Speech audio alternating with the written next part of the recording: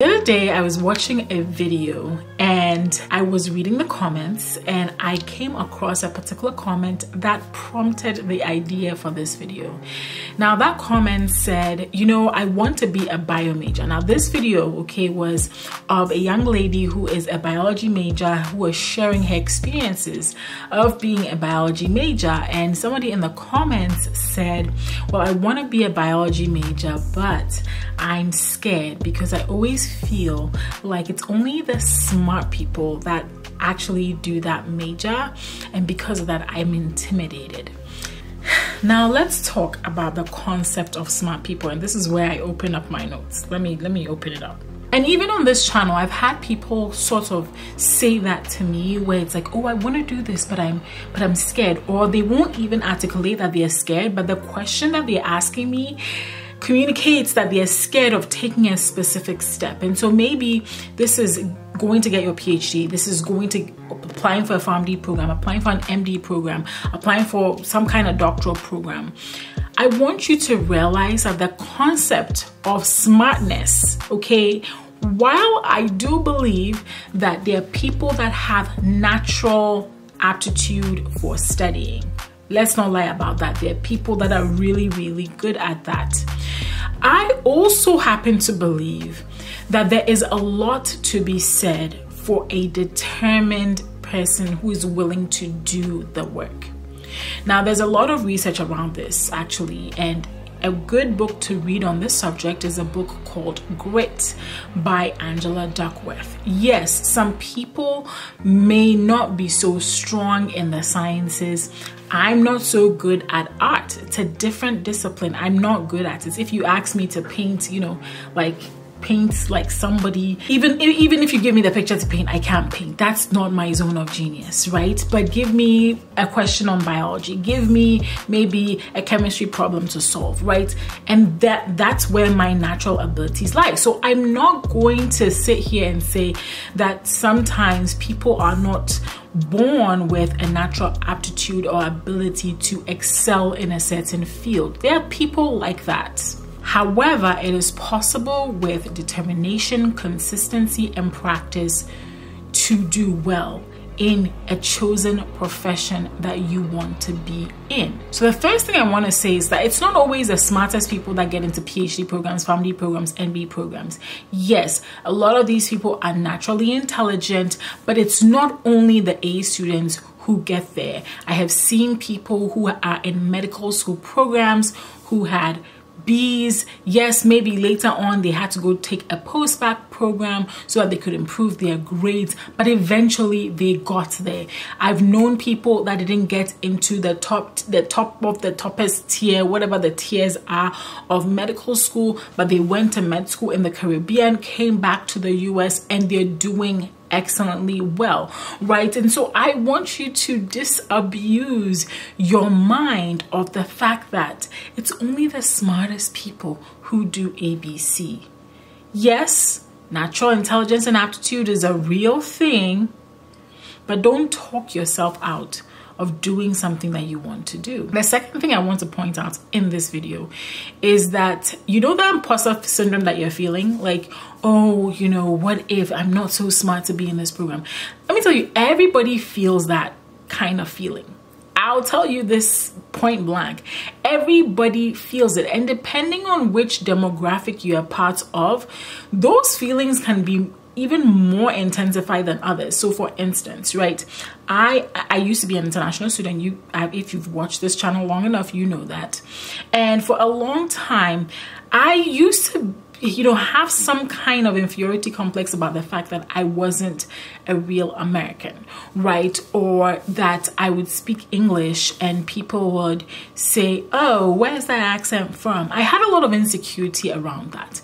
And sometimes people even make you feel that because your accent doesn't sound American, that you are less intelligent than, say, an American. So already, right, before I even go into a PhD program, before I do anything, I'm already feeling this imposter syndrome around who I am as a person, an African, an immigrant, somebody that doesn't speak English like the regular American, right? There's already all of that.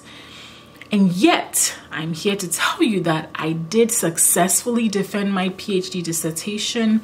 Yes, by the time I was in, I had multiple publications to my name. And so you may be feeling this, but a lot of people are feeling it too. And there's a video I did on dealing with imposter syndrome, but please realize that all the people that look super confident, they're feeling it too. So don't feel like an odd one out. Don't feel like you're not supposed to be there. You deserve to be there just like anybody else. Number 3 is that yes, grades are important, but grades are not everything. Listen to me. When I graduated from my biology degree from undergrad, I graduated with a 3.83. I graduated summa cum laude with honors. Okay, I graduated with honors. And when I was done, because I had only focused on getting all these A's and making my, my transcript look so great, right? I didn't have certain hard skills and even some, I would say some soft skills that would allow me to get jobs in places where I wanted to get jobs. So grades are good, but more than grades, I want you to also begin to look at what else can I work on to add value to me? What can I do to add value to me? Can I learn coding? Can I learn how to do ABC? Can I volunteer for this organization? Can I be a part of this thing? Because again, grades are important, and grades may be important for you to get into your PhD, PharmD, MD, whatever D program you're trying to get into. But ultimately, right, you have to remember that there is a workforce waiting for you. And in some, career paths, like if you're a pharmacist or if you're an MD, sometimes when you're done with school, the path is pretty clear as to what you could possibly do. But instead of worrying so much about your grades, yes, I want you to study and I want you to do well on your grades. But more than that, find ways to continuously add value to yourself so that even if you have a break between when you finish your undergrad and when you go into a program, you have these very, very tangible skills that you can use out there in the work world. Now, let me tell you, because I didn't have these skills, I ended up working in retail after my bachelor's degree. Now, nothing is wrong with working in retail, but, let's be honest. I went to school and did all of that hard work to work in retail. That was a little harsh. I mean, it paid the bills for a while, but in hindsight, if I had focused on maybe building up my lab skills, volunteering, interning, finding ways to just build up those skills, I would have been able to confidently go into the job market and say, I have ABC skill, and this is why I'll be an asset to your company. Like I said earlier, you deserve to be in your doctoral program. I know there's some people that look cocky and confident. They look like, they're all that. They won all the prizes. They were valedictorian. They were on the choir. They were on the sports team. You didn't do any of those things, but you're still there with them. Okay. Another thing I wanted to say is continue to stay prepared, right? So a lot of the time, the reason why we're not confident about, trying a certain path or going a certain way is because we haven't done our research, or we did a little bit of research and got intimidated, or we haven't seen other people like us do it, like various reasons, right? So before you dismiss a particular career path and say, oh, that sounds too hard, that sounds like it's for the smart people, I want you to really do your research, right? Speak to career counselors and speak to, educational advisors at the different universities that you may be applying to. You may reach out, if you're applying to a PhD program, you may try to find if they have open houses. A lot of schools have open houses and these things. Go to these open houses, right? Go listen to what they have to say. And then also, as you are there, look around at the people and look around at the brochures and look around at things that they are putting out for their marketing. Now, going to open house will definitely give you a lot of insights to what the program is like and what the culture is like. But also there are forums online. Go on there, go read what people are saying about the different programs. There's LinkedIn. Go find somebody that has been to that school, been in that program, and ask them about their experiences, right? Do not not do research and then conclude that, oh, this seems so hard, this seems so impossible, it's only the smart people.